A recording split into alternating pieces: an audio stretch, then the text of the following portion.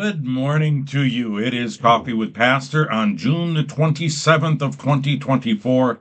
Nice hot cup of coffee right here, ready to be enjoyed. My copy of the Word of God is open to Titus chapter 2, the book of Titus, and the second chapter. I hope you join me there. I hope you follow along with me as I read it. It is a very brief 15 verses, but we will be there in just a few moments. Let's turn our attention to our point to ponder. This comes to us by way of Corrie ten Boom.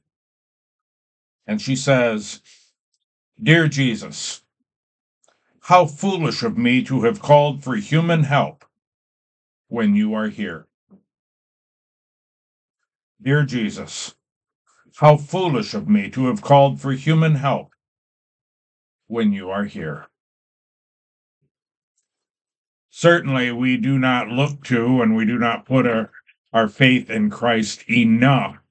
We turn to things that we can see, things that we can experience, as opposed to turning our attention in faith to our Lord and Savior Jesus Christ, to the Almighty God, to the God who has pledged his love and his faithfulness to us. So again, keep that in mind, meditate on it throughout the day, and when you are faced with a circumstance, take the opportunity to turn to God for help. It is 9 o'clock. That means it's time for us to bow our heads, bow our hearts before our Heavenly Father. Let's pray together. Glorious Lord, thank you for a brand new day.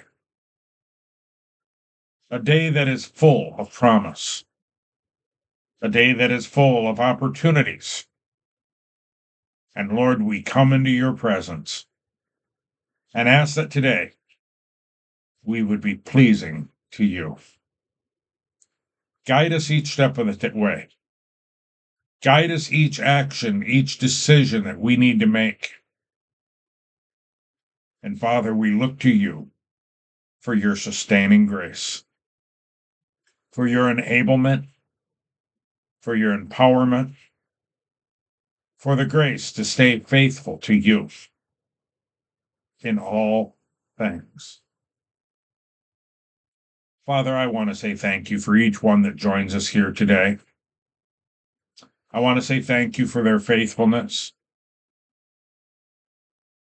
The Father, that your word might have its work in our hearts and in our lives, changing us and conforming us into the image of Jesus Christ. Lord, help us, guide us, and direct us. Teach us from your word. May your Spirit have free course in our lives. And Father, as we have prayed so many times, we pray for your richest blessings upon your people. Lord, you know what we stand in need of. Certainly there are things that we want, but they are certainly not needs. So, Lord, we come before you and ask that you would provide our needs. Bless us in that way. Father, help us to turn our attention to you when we need. Father, help us to be aware of your constant presence with us, your love and your grace, your mercy. Help us to realize that there's not a need that we have that you are not aware of and that you are not capable of meeting. So, Father, again, thank you for this glorious, glorious time that we have together. Bless your word. Bless your people. And certainly, Father, bless this day. As we go about our business, or better yet, going about your business. Father, may we be pleasing to you. May you smile upon us. We ask this in Jesus' precious name. Amen. We are in Titus chapter 2.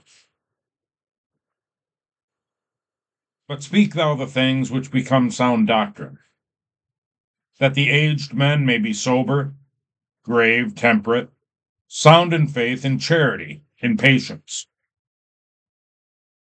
The aged women likewise, that they be in behavior as becometh holiness, not false accusers, not given to much wine, teachers of good things, that they may teach the young women to be sober, to love their husbands, to love their children, to be discreet, chaste, keepers at home, good, obedient to their own husbands, that the word of God be not blasphemed. Young men likewise exhort to be sober-minded, in all things showing thyself a pattern of good works, in doctrine, showing uncorruptness, gravity, sincerity, sound in speech that cannot be condemned, that he that is of the contrary part may be ashamed, having no evil thing to say to you. Exhort servants to be obedient unto their own masters, and to please them well in all things, not answering again, not purloining, but showing all good fidelity, that they may adorn the doctrine of God our Savior in all things.